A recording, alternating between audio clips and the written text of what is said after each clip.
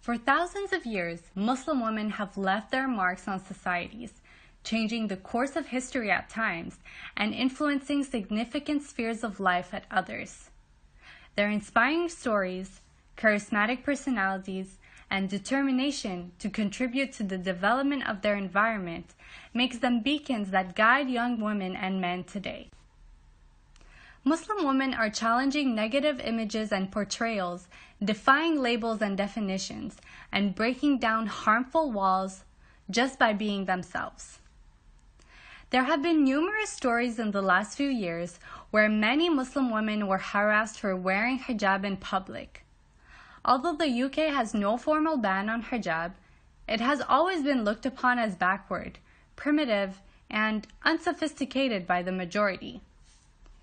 So today, we bring for you the story of a British Muslim who broke all stereotypes connected with hijab and is now a renowned Muslim woman of today in the Western society. Meet Raffia Arshad, a 40-year-old zealous British-Pakistani Muslim who was appointed as the first ever hijab-wearing deputy district judge in the United Kingdom. She's a mother of 3 and has a vast experience of 17 years in law. Raffia's husband is a doctor and an Islamic scholar who completed a diploma in Islamic Jurisprudence and coaching while working as a barrister. She received early education from grammar school in West Yorkshire. She was the first from her family to study at a university, and after gaining her law degree from Oxford Brookes University, Raffia worked as a barrister. In 2004, she joined St. Mary's Family Law Chambers.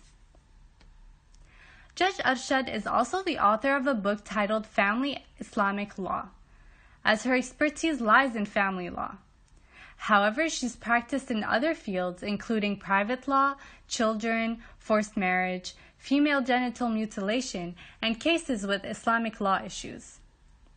She says that it's definitely bigger than me. I know this is not about me. She says that her success is important for all women, not just Muslim women, but it's particularly important for Muslim women, says Raffia Arshad. The joint heads of St. Mary's Family Law Chambers praised her appointment. They called her appointment richly deserved and entirely on merit. The mother of 3 said, "I'm a court-appointed expert on matters of Islamic family law, and I have authored many publications including a textbook, which is used by other judges worldwide. I've been invited to Germany and America to speak on Islamic family law." She said she took time, but finally overcame her apprehension of discrimination. She feared that her ethnic minority background and working-class upbringing would cloud her progress in the field of law. But with unwavering tenacity, she continued to work in her field. Raffia is grateful to her parents and mentions how the prayers of her parents played the most integral role in her success. She felt proud of being counted as an outstanding Pakistani in the West.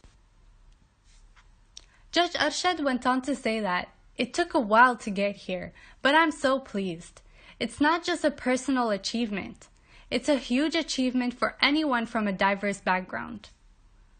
Judge Arshad said in her interviews with several British media outlets that she is overwhelmed by the messages of appreciation and encouragement from various men and women, which is the real reward. For Raffia, prejudice and discrimination is a real predicament, and she still has to encounter discrimination despite her long career and vast experience. The judge says that people often misjudge her as an interpreter for a client in the courtroom. She referred to her latest incident, when a court usher misjudged her as an interpreter. Raffia had turned up at the court to appear as a barrister in the case, but the court usher misinterpreted her and said to her, "You must be the interpreter?" Judge Arshad replied that she was not an interpreter, and the usher asked her again if she was there on work experience, to which she responded that she was the barrister. I have nothing against the usher who said that, but it reflects that as a society, even for someone who works in the courts, there's still this prejudicial view that professionals at the top end "Don't look like me," she said. Judge Arshad thinks that often the imposter syndrome in women holds women back. Referring to her own experience, she said she often wonders if she's good enough when appearing for cases in courts. She said a defining moment once came in her life in 2001, when a family relative asked her not to wear a headscarf for an interview for the scholarship at the Inns of Court School of Law. The relative believed her headscarf would affect her interview, but she said that she decided to wear the headscarf anyways, because for her, it was important that people accept her the way that she is. "If I need to become a different person to pursue my profession, it's not something I wanted," she said. She said in an interview to one of the news media page that "my appointment is a celebration for all Muslim women.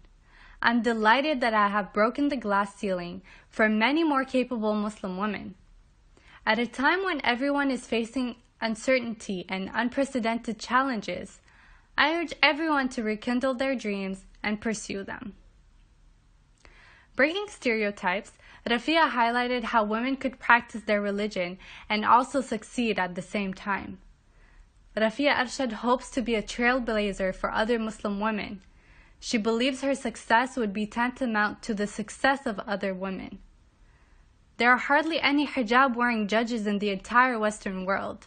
Her example has further motivated serious other hijab-wearing Muslim women to excel in their respective fields and to not let their religious identity constrain their career prospects.